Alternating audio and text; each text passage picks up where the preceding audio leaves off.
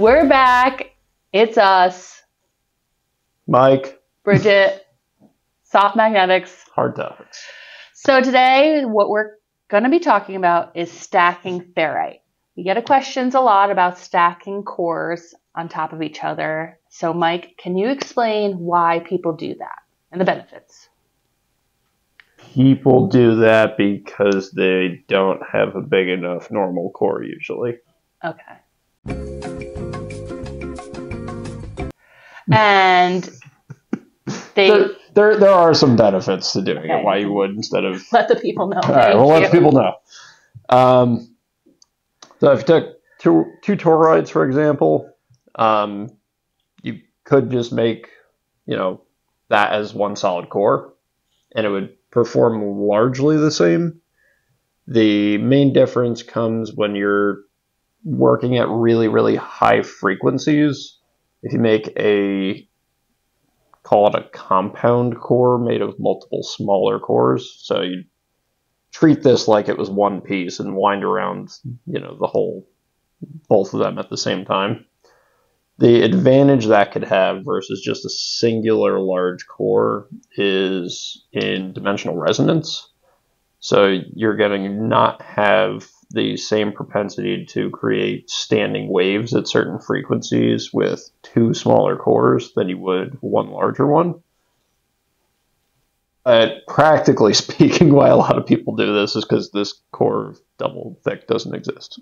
Oh, okay. So there are actual advantages, but a lot of times you would do this just because that particular geometry doesn't exist. Okay, so that's a lot of times for suppression stuff, but you could also do it with inductive stuff, right? Yeah. Some rods, stacking rods. Stacking rods.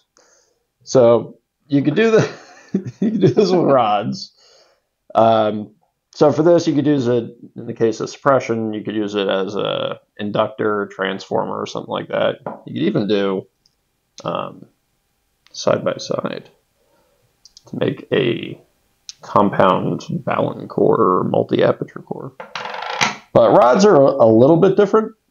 So rod cores, you're doing kind of the same thing, right? We don't have a rod core this particular size, so you make it up out of two smaller rod cores. Rod cores, there's less of a reason because of the direction of the magnetic path length in these. There's less of a reason to make this of multiples aside from dimensionally. But the nice thing is with a rod core, not in every scenario, but in a lot of scenarios in a rod core, this air gap that you're creating between the halves isn't actually going to degrade the performance too much. So you stack them together end to end like this and wind around the whole outer diameter of them. Because you're winding the magnetic path length on a rod, you're essentially going to be going through the center of the core. The magnetic field's going to be emanating out of either end and back into the other. Most of your magnetic path length of a solenoidal wound rod core is going to be air anyway, so having this tiny little crack between the core halves isn't going to make a humongous difference. Whereas if you had a break in a toroid made out of like multiple little arc segments, that would be very significant, having those gaps inside of that. Yeah, I mean, rods are kind of a, not a particularly difficult thing to make, but there's limitations to how long you can make them. So, we can only press a rod so many inches tall before it can't fit on refractory, or the press isn't large enough to be able to make something that big. You can do other methods of forming this, like extruding. If you were to extrude a rod, you can theoretically make any length rod that you want to, but dimensionally they're not as nice when they're made. The rod winds up being not always super cylindrical and can be kind of banana shaped as it starts going through the kiln and warping and everything. So smaller rods are a little bit easier to make in that way. And so for winding these, it keeps it together, or you glue it, or? You can glue it. So cyanoacrylate sticks really well to ferrite.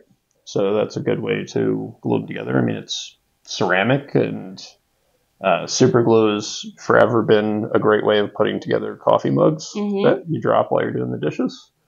So it works pretty good on Ferrite too. You can glue them together. You could have you can put tape around them together. You can rely on the winding to hold them together. In the case of these being really massive, chunky rods, you need pretty thick wire to actually hold these together with. Sometimes it'll be a coil or a bobbin that'll go around the outside, a plastic bobbin that'll get wound, and that'll actually give the assembly some structure to it. So since we can make these like these, can you make rods side by side, stacking them? You could. So you could do that. You're going to be doubling your cross-sectional area of your rod when you do that. The only downside, and it depends how many rods it's made up of, right? So if you can envision a winding around there, you wind up with an air gap kind of top and bottom where you don't have rod material. That's going to reduce coupling somewhat from the winding into the ferrite core.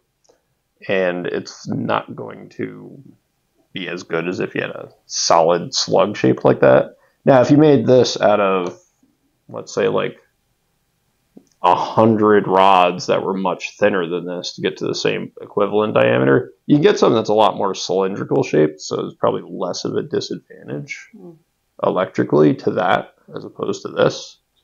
But it would also be kind of horrible to put together. Yeah. Like an art project. Yeah. You could do that, though. And you could do a combination of that and stacking them end to end to fill a larger shape.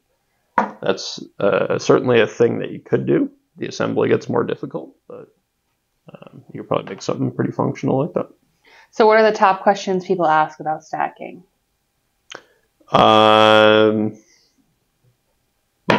Putting them end to end versus just a single solid rod. That's a pretty common one. Probably one of the most common ones that I've seen is taking toroids like this to make a transformer or ballon or something along those lines. So there's a type of core we sell that's called a multi-aperture core. That's our lingo for it. Sometimes called a binocular core or a ballon core. There's different names that people call them, but basically it's an oval-shaped core with two apertures in there. And what it is in essence is this. A ballon core, if you look at it, the center post or bridge between the apertures will almost always be twice the thickness of the outer walls, because it is essentially two toroids next to each other. If you were to make a binocular ballon core this same size, but this was all filled in one solid piece, the performance of it would be very similar to this. It would probably have a little bit higher inductance just by way of having just a little bit more material in the center and kind of bridge areas. But when you're trying to make a larger transformer or something along those lines, and the size of multi-aperture core doesn't exist, you could take toroids and put them next to each other, wind around kind of the centers where they're close, and actually could stack that up to make a even longer core. And that's actually pretty common when you look at RF amplifiers and I guess other higher power amps like that would have transformers of this like in there. You'll see a lot of them are made up like that. I don't know if it's totally because that core doesn't exist, or they are leveraging the fact that they're using multiple smaller cores to get around some of the dimensional resonance, because it does tend to be used on higher frequency designs, or if it's just accidentally it's working out nicely that way. But that's probably one of the more common questions. Hey, could you use two toroids in place of a multi-aperture core? And usually the answer is yes. Well, we love that. All right, well, that's on stacking ferrite. If you have any other questions, feel free to comment. Thanks. Bye. Bye.